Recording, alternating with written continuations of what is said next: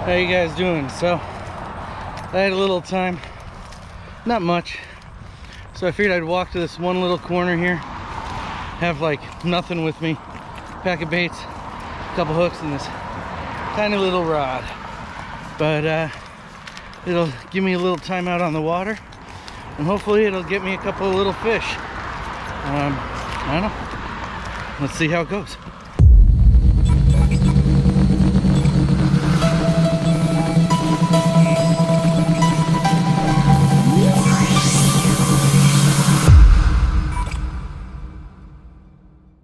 Alright, so I came out today and I only brought 2 baits with me, and I plan on fishing them both at the same time.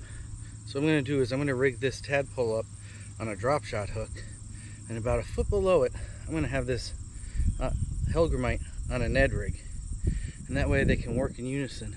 Alright, so for rigging this up, I'm just going to make sure I have enough line. I'm going to put it right through the eye of the hook, put some slack through, and then put it right back through. And then I'm just going to tie a polymer knot right on that. I know a lot of people put the hoop through, but for me it's always been a little bit easier to just put it through twice than to put the loop through. But you know, the polymer knot's basically just taking that loop and tying an overhand knot and then putting it over the hook. Moisten it up a little bit before you really cinch it down, and then make sure it's facing that right direction. I go through the top first, then back through the bottom, and that gives it a nice good orientation for that drop shot presentation. Alright, now I'm going to toss on the Midwest Finesse, or also known as the Ned rig, and for that I actually tend to use the Uniknot. I know a lot of people really like the polymer. I don't know, I use the Uni quite a bit, but you know, whatever it is you're comfortable with is what you should use, because after all, you are the one fishing it. So it does take a little bit longer for the Uniknot. The polymer is faster, but you know, it is what it is. Like I said, you are the one fishing it. So for the Uni, I go through, I go up, back down, and with that little hole that I created by going back down, I wrap it around 7 times. I know a lot of people go 6, but I go 7 times around the 2 of them through that hoop, moisten it, and pull it tight. And there you go. Hellgrammite on the Midwest Finesse hook, or Ned rig. I usually go right through the middle and right out the back. Now I measure it up beforehand so I know where I'm coming out of. Moisten it a little bit. Sometimes I'll heat it with a lighter. That actually helps quite a bit, but then you're dealing with a hot hook. But once you know where you're coming out of, you just want to make sure you get right through that spot. I pull it all the way down and then too far, and then pull it back out. That way it presses it in there nice and tight, and boom, there you go. Alright, now to rig the tadpole and the drop shot, a lot of people just nose hook it. I know some people go all the way through. I kind of do a little bit of a mix. I kind of go right through kind of like the middle area. I just have found that it has a good action on it, but that's not to say that you won't have a good action going through the nose or a bit further. But I just toss it right on, right like that, and back through, and that works well for me. Alright, so here I am. Got the tadpole and the Hellgrammite doubled up on this little kitty rod. Let's see if I can get something to bite. So normally I would try right over here with that algae bloom and that end there. I'm thinking it's going to be sucking out all the oxygen. I'm going to try right over here, hopefully have a little luck.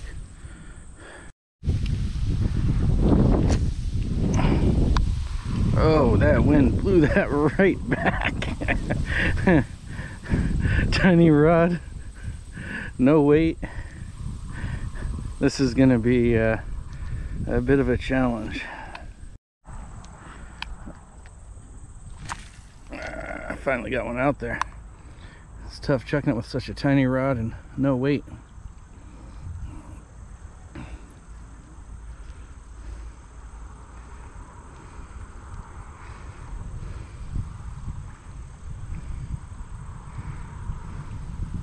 Ooh, I think I felt a little tick.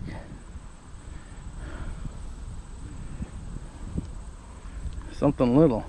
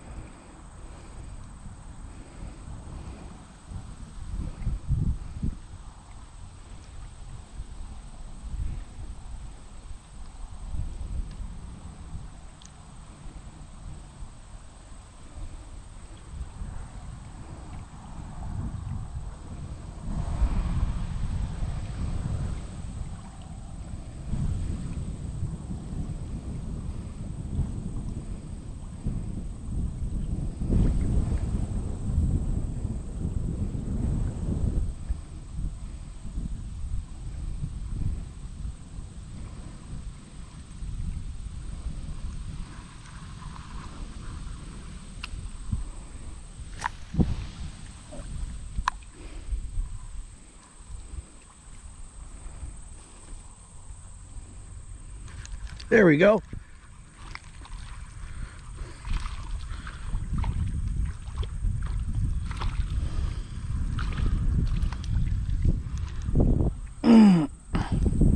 Well, not bad. I mean, little fish, put on a little pole. Not bad for only being out a couple minutes too. So, all right. Let's let this guy go.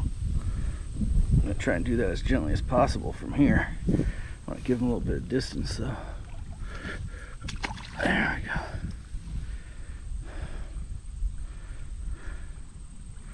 Nice. Well, I wasn't out very long, but was able to get it rigged up, get one on him, and now I can start heading back and still make it home in under the amount of time I told my wife I'd be gone. So, not bad for just a quick little lunch break fishing session, but had fun, beautiful weather. Thanks for joining in, guys. Fish with the best. FishNFX.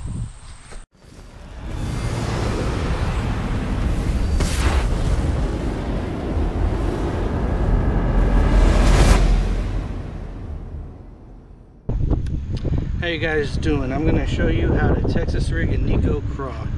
So I got the Magma on here, skip gap hook. It's already tied on with the bullet weight. What I'm going to do is I'm going to come right down this tail here. You're going to see that little slit there, just a little bit, just like that.